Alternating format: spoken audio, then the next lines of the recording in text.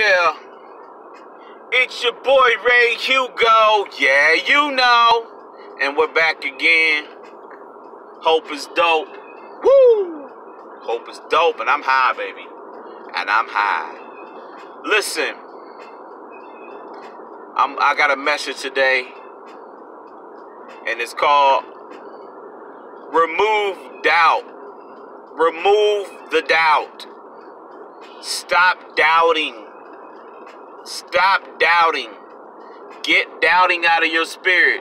Doubting is in your spirit. Remove doubt.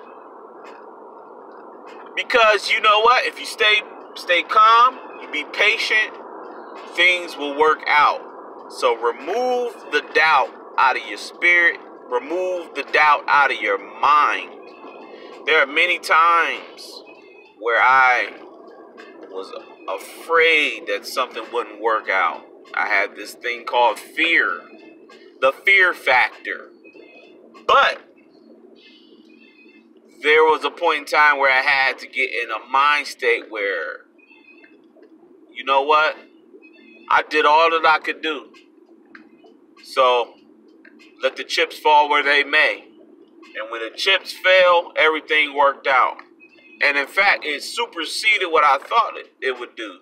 It superseded what I thought would happen. And it worked out. So this has taught me to remove the doubt. You have to remove the doubt. Many times, we're in situations where it just seems very hopeless. But we have to remain in hope. Things seem like they're just not going to work out. There's just no way this is going to work out. I mean, it's just all jacked up. I mean, oh my God, what's going on? Like, nah, man, I don't have it. I'm not going to be able to take care of it. Or the thing is not going to show up. Or something's delayed. Oh my goodness. Somebody fell through. The situation's not going to work because the people in play fell through. Or, oh my goodness, man, we don't have enough time to get there to do it. Or, oh my goodness, all these things are brewing up doubt. And so we have to remove this thing called doubt. If we remove this thing called doubt, then we can rest in hope. And if we rest in hope, then we know resting in hope means to trust in the future result. We already know that. It's trusting in the future result. So you have to remove the doubt in order to activate that faith factor, not the fear factor, that faith factor, that hope factor, knowing that it's going to work out. That's trusting in the future result. That's hope. You have to remove the doubt. And here's the other thing. You're going to have people who are going to doubt you. You're not going to be able to do that. You can't do that. There's a lot of times I've heard that with somebody. You can't do that. Oh, you're going to do that now? Oh, yeah, right. You can't do that. You're not doing that. That's doubt. People will have doubt, and then they'll speak that doubt over you. But if you know that you come from the Most High, and the Most High is not limited, that means you're not limited either. You're not limited on whatever it is that you want to do and your imagination.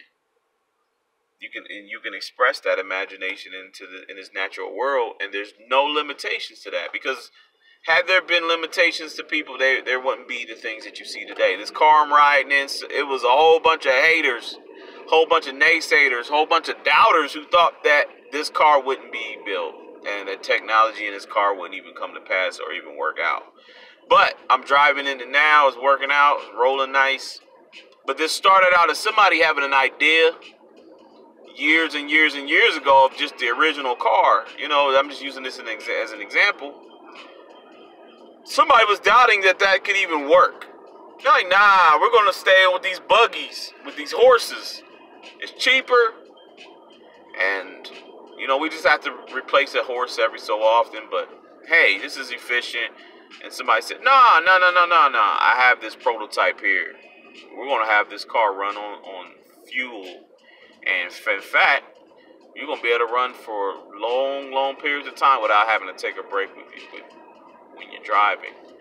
And you're going to get there faster. In fact, faster than even what these horses are doing. In fact, we're just going to call it the engine's horsepower. Oh, you're crazy. You're going to call something like that horsepower. That's not going to work. You're not going to be able to do it. That's crazy. You sound crazy out here. But, you know, we'll see what happens. Let's see. I doubt it. That's how people work, man. So you have to go against the grain. You have to think against the grain. By holding on to your hope, holding on to knowing that things are going to work out. You have to know that. You have to believe it. Even when it gets crazy, you have to believe it. There's many times I've gotten to a position where I just thought it just wasn't going to work out, man. Like, this ain't going to work. No, man, it's not going to work. And I was speaking that. But you know what? Every time I spoke, it's not going to work. It's not going to work because I'm speaking that it's not going to work. So I have to remove the doubt. You have to remove the doubt. Stop doubting. And here's the thing. If something doesn't work, that doesn't mean it can't work. It just means it just didn't work at that time. However, you can't be doubtful, man. You can't be doubtful. You can't let people and let situations and let your circumstances and your environment breed doubt in you, especially if it's something that you know you desperately want, or you've driven to have, or driven to succeed at, or something you want to create.